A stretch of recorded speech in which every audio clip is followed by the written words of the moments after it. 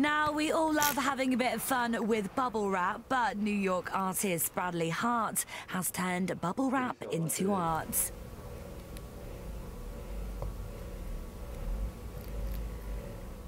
Yeah, over the past 4 years, Bradley's mastered a top-secret technique that involves custom-made computer algorithms, syringes, and homemade tools.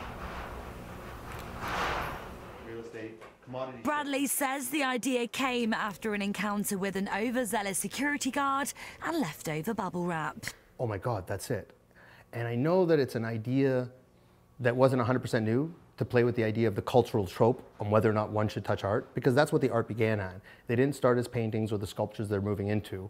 It actually began as a sculpture of just a roll of bubble wrap and playing with the idea that should you touch the art or not.